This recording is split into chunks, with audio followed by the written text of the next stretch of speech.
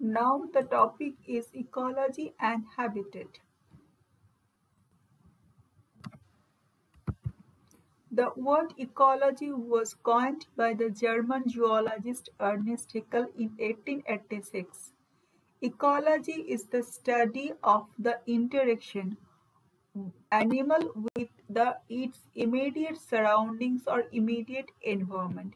It's a relation of animal both to its organic as well as its inorganic environment. Thus, ecology deals with the organism and its environment.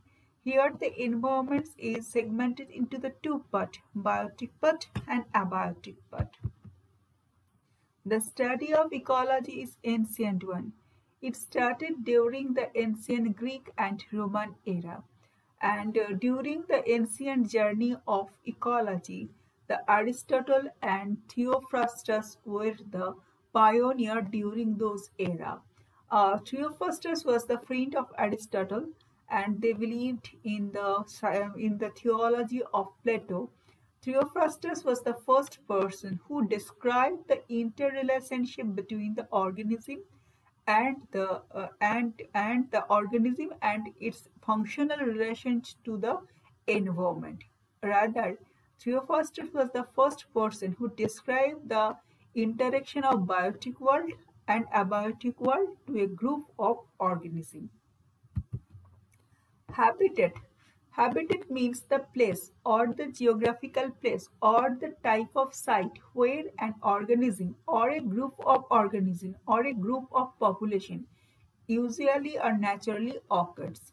Habitat is the natural environment where a particular organism lives and utilizes the resource of that place for its survival, food, shelter, protection and mating. Therefore, habitat is a particular geographical space or the particular area where the organism lives. Basically, it's an address for the particular group of organism of a particular organism. It can be studied in different way, in different spatial scale. It ranging from the micro scale to macro scale. Micro scale habitat study is called niche, and macro scale, rather large scale habitat study is known as biodiversity zone. Niche is a small and teeny ecological area. Biodiversity is a comparatively large area. Biodiversity is the geographical area. That area holds the totality, holds the holistic approach. It holds the totality of genus, species, and ecosystem diversity of a particular region. Biodiversity includes three things: genetical diversity, species diversity, and ecological diversity. Genetical diversity is the variation of a particular genus within a particular community. Suppose there are various kinds of fish. All are in fish community or are fish species. Within the same fish species, there is lot of genetical diversity. Within the snake or reptiles community, there is lots of genetical diversity. Now come to the point of species diversity. Species mean the lots of diversities of different species. Okay. And now third is ecological diversity. Sundarban is a ecological diversity, is a combination of plant community, various animal community and their interaction zone and their functional relation. Ecological niche, rather niche, describe how a particular species interact within the ecosystem. Niche is the fundamental role and the position of a particular species in the environment that describes how a particular species interact to the nature. Okay, rather habitat is the address and niche is the job, is the performance, is the functional relationship with the environment. Niche defines a particular role played by the particular organism to an ecosystem. It's a profession, rather habit is an address.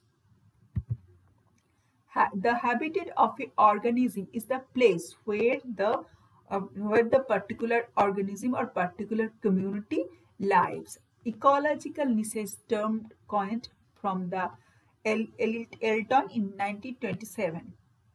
The position or status of an organism within the particular community or the ecosystem resulting from the organism's structure and functional adaptation. Rather, niche is used in narrow sense, how the organism react with the environment, react with the biotic and abiotic world. And habitat is the, in totality, is the living place of particular organism. Habitat concept several niche. In fact, a connotation of habitat is quite broad. Niche is the specific to a particular species. Okay, the ecological niche is defined as a sum total of the adaptation by the particular organism or a group of organisms.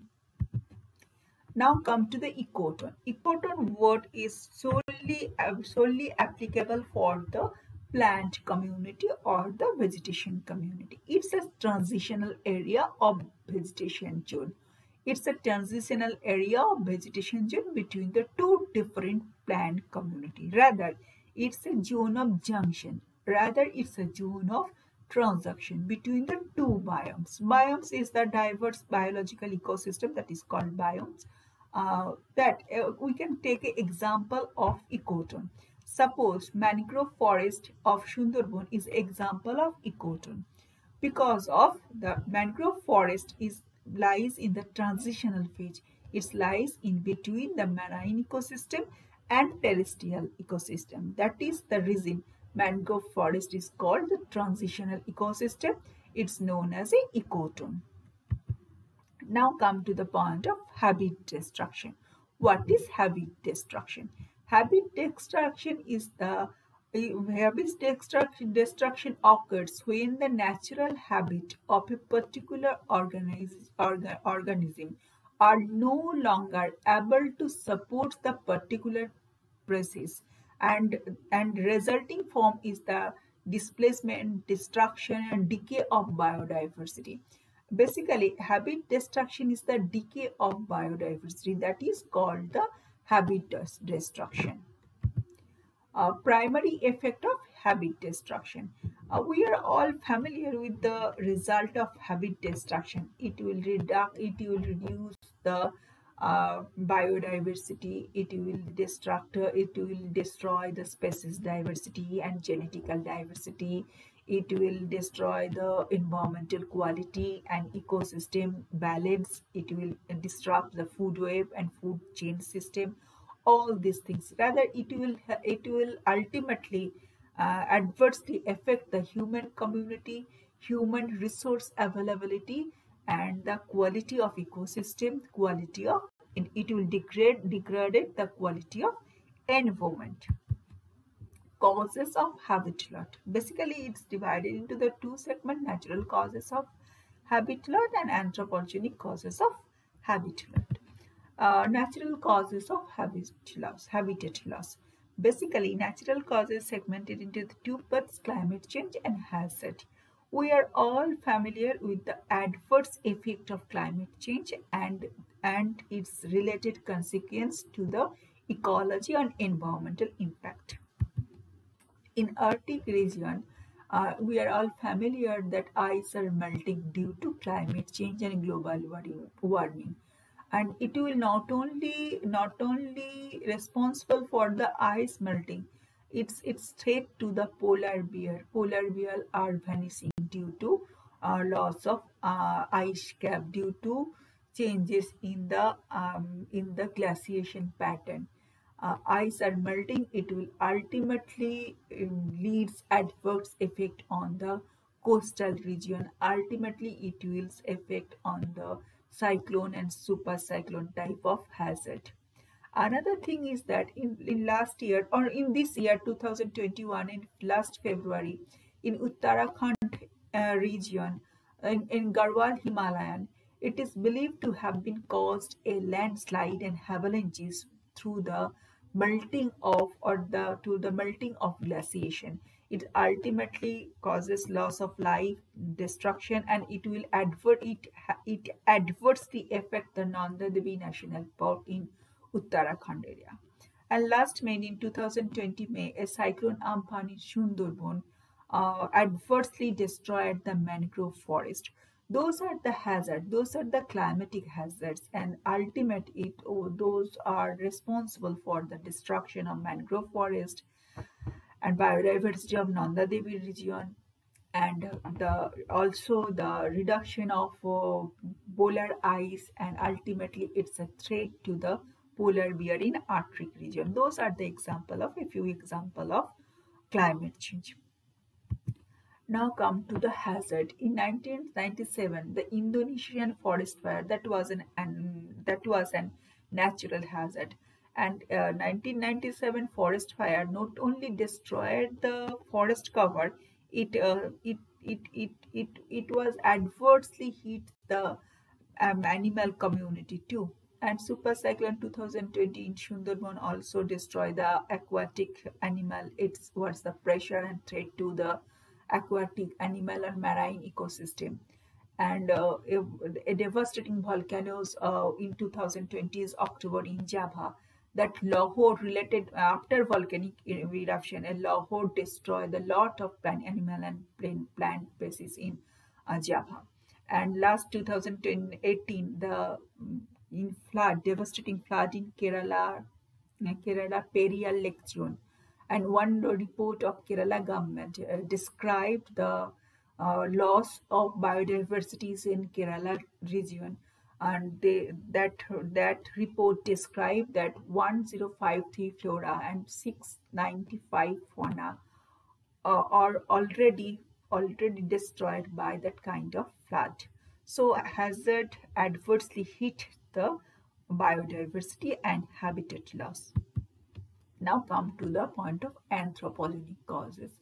Population is a pressure to the human civilization, extension of human civilization, and population creates pressure on the natural resource, on the environment, and consequent result is changes in land use pattern, interference in hydrology and hydrosphere, extension of agricultural land, grazing land, industrialization, pollution. All these things adversely affect not only the ecosystem, it will hit the hydrological condition, atmospheric condition, and surface runoff, and as well as the soil type. All these things, and also responsible for the atmospheric pollution, and ultimately all these things simultaneously and steadily decay. It's steadily responsible for the environmental degradation and environmental loss, and ultimately loss goes to the zone of biodiversity. Agriculture, industrialization, all are the pressure to the ecology and ecological resource. Extra land is needed to grow the more edible foods, more shelter, more land use changes in land use pattern, and the forest land has to be cleared to meet those demand of human being, and ultimately ultimate adverse effect goes to the biodiversity zone. Civilization and concretization in urban areas also destroy the urban atmosphere, urban ecosystem, urban air quality, and also prevent the surface runoff, also a barrier to form to recharge the groundwater table. Ultimately, all these things responsible for the loss of biodiversity and habitat loss. Major kind of habitat loss. Habitat loss is categorized into the three segments: habit destruction, habit fragmentation, and habit degradation. Habit destruction means the people directly destroy that kind of habit, like clearance of forest, filling of wetlands. That kind of things are the example of habit destruction, which are people directly destroy the habit. Second one is the habit fragmentation. Habit fragmentation is the occurs through the construction of human civilization, extension of human civilization. Suppose terrestrial wildlife habitation zone has been cut off by the extension of roadway, railway, and river bridge. All these things, those are the example of habit fragmentation. In habit fragmentation, the ecological area is not totally removed. Ecological attributes are not totally removed, but hampered by the human interference. Third one is the habit degradation. Habit degradation is the decaying the quality of the environment by the human interference, such as pollution, sound pollution, noise pollution, air pollution. And it's not directly, human beings are not directly destroying the ecological system by ecological diversity, but the consequence of human activities ultimately hits the ecosystem, like air pollution, sound pollution. All these things ultimately hits the ecological system and degrades or decay the environmental quality. And federal system in United States of America divided the species into the two categories according to the Federal Endangered Species Act in 1978.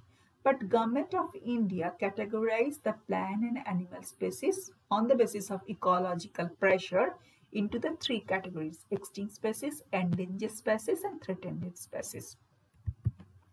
Extinct means which are not, now we are not seeing all these species. They are vanished, vanished by the human activities, of course, just like the Shivalik elephant, African lion once were in West Bengal. Now they are in nowhere. Those are the example of extinct. Pink-headed duck, before 50 years back in Gangetic Plain, even in Bangladesh and Myanmar, this pink-headed duck was very famous, and they are observed in riverine areas of West Bengal, but they are in nowhere. They are the extinct species. Now endangered, who are in the way of extinction, known as endangered. That is fishing cat, known as Kabuli beetle, Indian badger, outlet red panda, rhino. Those are in endangered situation in West Bengal perspective. Now my fishing cat, that is Kabuli beetle, is already in the list of red list of IUCN of endangered species. Here I would like to mention one thing. We are all talking about, and government policies all are always saying about the savings of marine ecosystem, savings of water bodies and continent. But in between continent and ocean, in between the water and land, there is a transitional zone, that is the wetland, marshland. But government of India never says clear-cut ideas, clear-cut policies, never provides clear-cut policies regarding the wetland management. Last time in 2017, Government of India announced policies for the first time for the wetland management and wetland conservation. Now come to the point of threatened species. Threat means who are in pressure. Tigers, elephant, cheetahs, crocodile, hardy, threatened list of West Bengal. Now come to the point of habitat in West Bengal. The state West Bengal entered 4046 square kilometers of forest is a protected forest. Okay. In West Bengal has almost 22 national parks and wildlife sanctuary. In West Bengal has a broad list of sanctuaries and sanctuaries and national park. Through this web page, you can get the complete list of sanctuaries and national park of the West Bengal. Here I would like to mention one thing: national park and wildlife sanctuaries in West Bengal are not the synonymous. National park is the natural ecological area, natural habitat or natural niche of the particular species. But wildlife sanctuary is artificially created by the government support to provide a support, to provide the survival benefits or survival strategies, to fit a survival strategies for particular community. It's a wildlife sanctuary is a identified area by the government of West Bengal to protect few species, but national park is the natural habitat, natural biodiversity zone of the particular species. Suppose Sundarban is a national park for the tiger reserve. Boksha National Park for the North Bengal is a national park. It's the natural ecosystem for the tiger species. Okay. Now list of the wildlife sanctuaries and national park of West Bengal. First one is the Ballabpur Wildlife Sanctuary established in 1977. Shantiniketan and Birbhum. Here the column for the address, here the column for the animal species. You all have to go through this animal species and the address of the sanctuary. But now the second one is the Bethiwadwari Wild Sanctuary established in 1988. This is the species diversity. This column is the address. Then Vibhuti Wildlife Sanctuary 1964, established in 1964. Then Boksha Tiger Reserve is a tiger reserve, it's 1983. Then Chapramara Wild Forest 1998. Then Chintamani Cod Bird Sanctuary 1982. Here are the species and these are the address column. Gurumara National Park 1949. Then Holiday Island Wildlife Sanctuary 1989, established in Jaldapara National Park, established in 1941. Then Jorpokri Wildlife Sanctuary near the Darjeeling, established in 1964. Then Luthian Island Wildlife Sanctuary, established in 1976. Then Mahananda Wildlife Sanctuary in Darjeeling, 1976. Then this elephant reserve in just 2010. This elephant reserve are in Mednapur district, rather East Mednapur district. Mayurjharna Elephant Reserve in Mednapur district. Then Narendapur Wildlife Sanctuary 1982. Then Nirola Valley National Park near the Darjeeling. Then Raiganj Wildlife Sanctuary. Then Ramana Bagan at Bardhaman. Then Roshikville in Coach Bihar, Roshikville Sanctuary. Then Shojnekhali, and then Shanchel Wildlife Sanctuary in Darjeeling. Then Singarela National Park. Then ultimately Sundarban National Park, established in 1984. Those are 22 national park. There are 15 national park or 7 sanctuaries in West Bengal.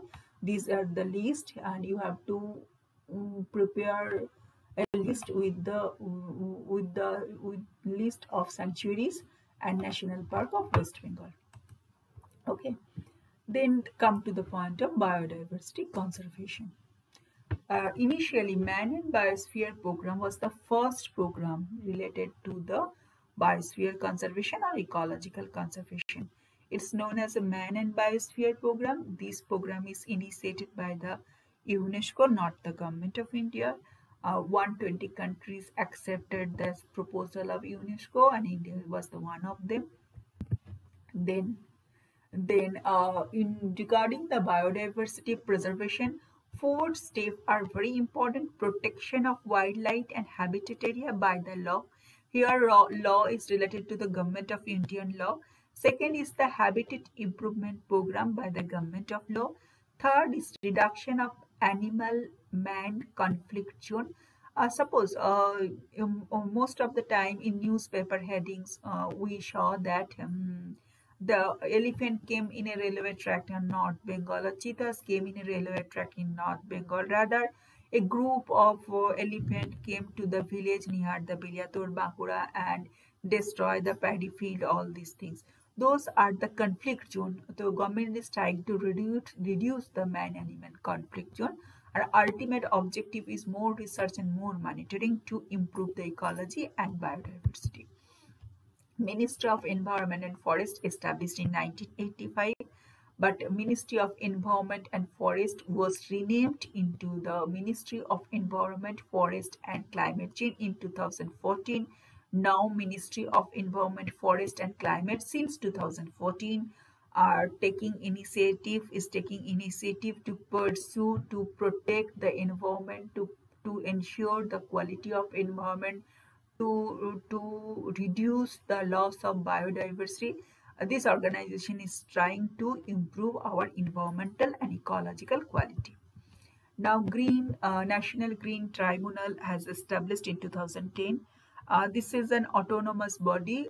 Green Tribunal try to mitigate and try to establish a bridge or try to maintain the peace related to the environmental disputes. It involves in the multidisciplinary issue.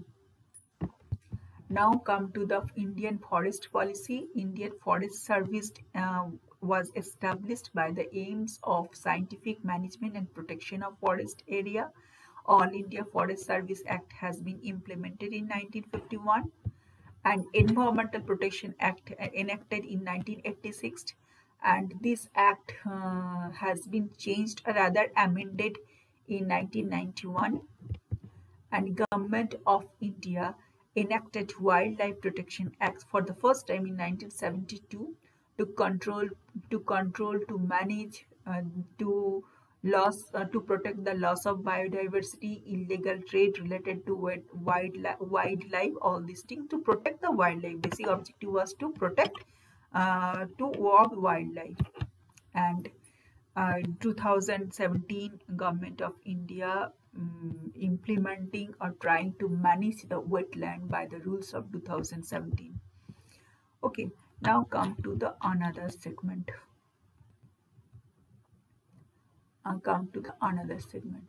This segment is the main principle or rules related to the forest conservation. Which rules are Government of India enacted for the forest conservation? First time 1972 Wildlife Protection Act. That act was amended by the Government of India in 1991. Second one is 1980 Forest Conservation Act in 1981. Third one is 1981 Forest Survey of India. In 1985 it's a milestone. Ministry of Forest and Environment come in reality. In 1988 this was the first elaborate forest policy for the Government of India, that is known as National Forest Policy. Then 1990 Joint Forest Management Concept and the Participatory Forest Management Concept implemented by the Government of India. In 1991, my student is familiar with the CRZ, Coastal Regulatory Zone notification used under the Government of India. Then 1992 the National Afforestation Program and the Eco Development Board has been formed. In 1994 Environmental Impact Assessment Notification, and 1996 Conservation and to Combat the Desertification Policy, and 1999 the National Forest Action Program, and 2000 National Forestry and Research Plan. Those are the basic forest related law of the Government of India, and through this law Government of India as well as West Bengal provides supports of the forest area to preserve the forest area.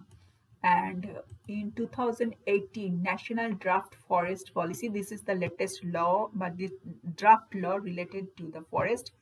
Last time National Forest Policy enacted in 1988. After 30 years, 2018, the National Draft Forest Policy came and published, and lots of criticism and lots of dichotomies arised regarding that policy. Government is trying to formulate and to modify these policies. Draft National Forest Policy is trying, and it is in the process. So government is trying to formulate new policies on the basis of these draft policies. And This is the Wetland Conservation Management Rules of Government of India 2017. If you are interested, you can go through these details. Those are the basic things related to the conservation, ecological management, and ecological resource. Thank you very much for patience hearing.